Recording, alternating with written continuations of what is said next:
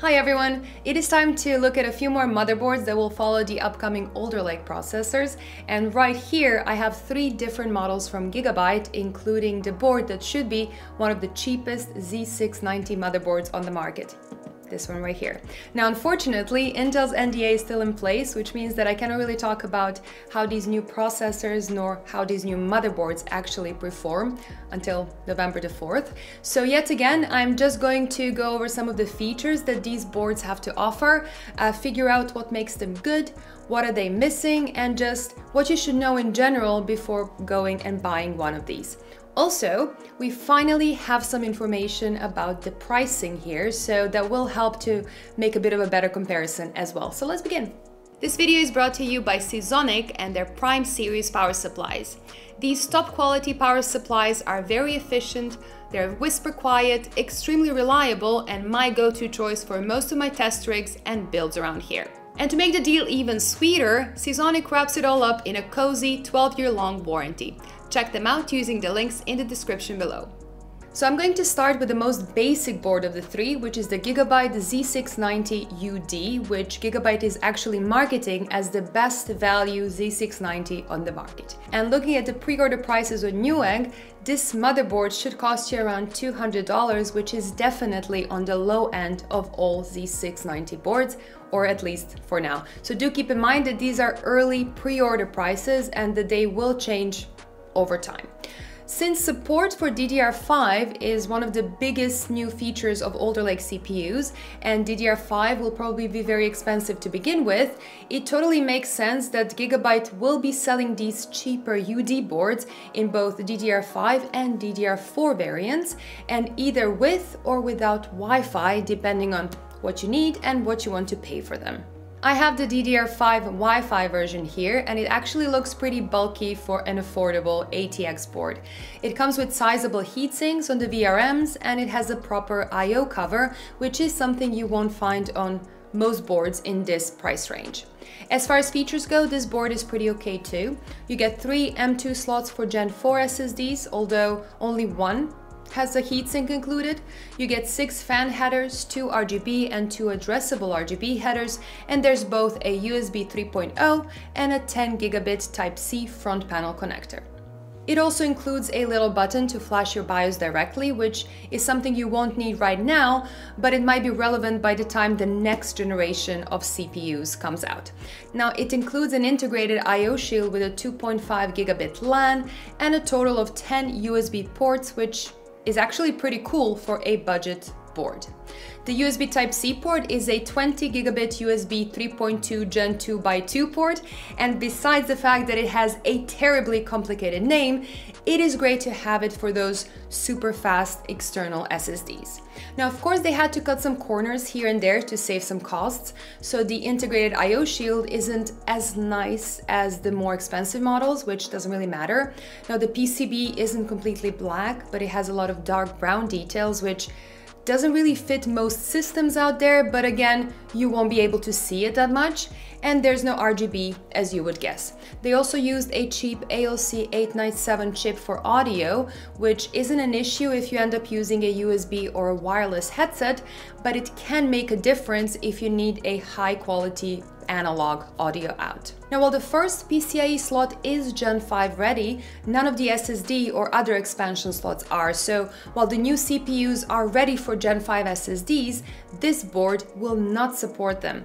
Also, you shouldn't really expect any real enthusiast features like postcodes or physical buttons on this board either, which kind of comes with this price class. Compared to the Asus stuff that I talked about in my previous video, this motherboard is a bit simpler and it does drop a point or two in the overall score, but considering it should be something like $70 to $80 cheaper, the difference between the two actually makes complete sense. You should definitely wait for a few reviews next week to see how the VRMs hold up, but with 16 phases with 60 amp power stages for the CPU, I really doubt VRM performance will be a problem. Now, the next one in line is the Gigabyte Z690 Aorus Pro, which is their mid-range model, coming in at around $330, and I do expect similar prices in euros for the people in the EU. Now there should be a DDR4 version for this as well, for the people that don't want to update their memory kits just yet, but I have the DDR5 version here.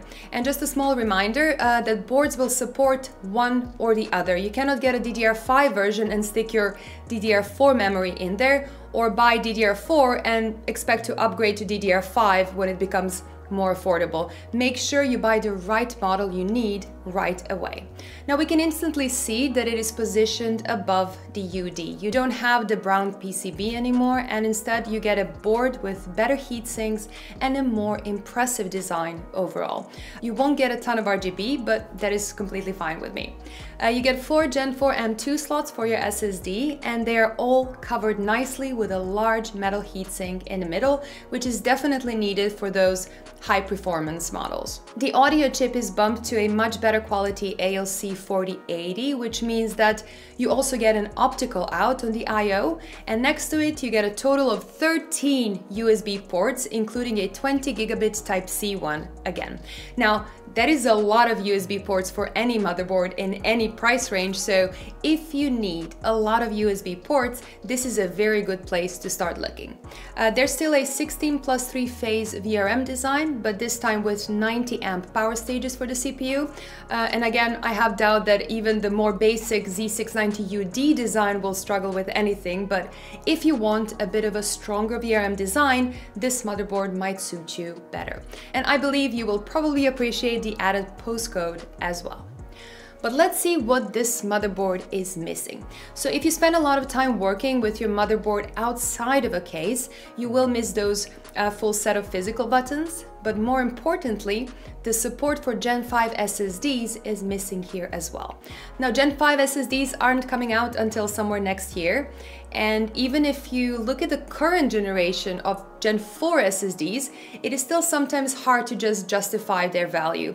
Most users just don't need or won't benefit from that extra speed they have to offer. So on one hand, I do understand not including it, but on the other hand, considering that most users buy a motherboard to last them a couple of years, it would be nice to have that support. Needless to say that it is backwards compatible, so you could use your Gen 4 or even Gen 3 SSDs to begin with and upgrade to Gen 5 when you want or when you can. So having an option to do something is always better than not. And the last motherboard I have for today is the Gigabyte Z690 Aorus Master, and you can instantly see and feel that we are moving up a class here. It is really heavy, thanks to the large amounts of metal they've put pretty much everywhere. It has a sweet design and it just feels premium on most levels.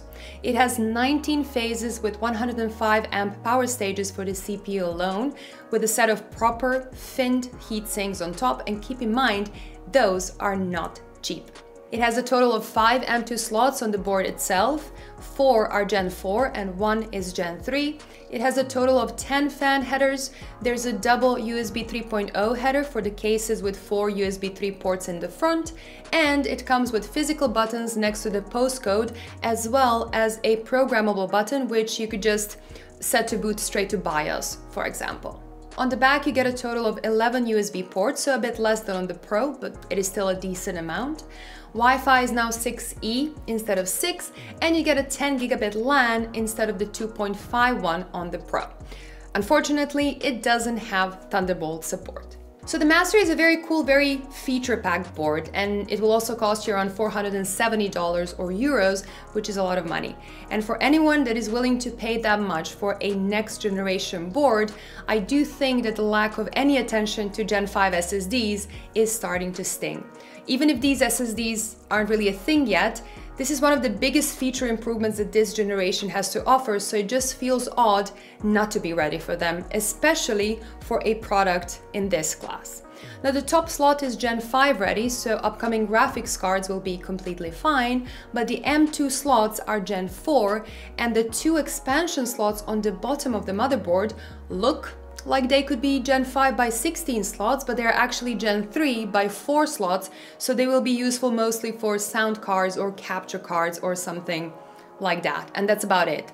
Having said that, if we compare this masterboard to some of the Asus boards, for example, there are a lot of things to consider before just dropping it for not having Gen 5 SSD support. So if you compare it to the ROG Strix-E, for example, which should cost about the same and does include support for Gen 5 SSDs, Gigabyte competes with more high-end components. So the VRMs are more expensive, their finned heat sinks are more expensive, you get all the physical buttons for hobby use, the whole board is covered in a ton of metal on both sides, and all of the connections are nicely reinforced as well, which is absolutely great for anyone that changes their hardware a lot. And don't forget, you get a 10 gigabit LAN. So all of these things actually cost a lot of money to implement. So in my opinion, this motherboard competes more with the ROG Hero that will cost you a lot more. So as long as you don't care about next generation SSDs, this board has a lot to offer. And that's it for today from me. Let me know in the comments down below if you have any questions about any of these boards or about the upcoming CPU launch in general. I already posted a video on 7 Asus boards that you can check out. And as always, don't forget to subscribe for more videos like this one. So bye guys, and see you in the next one.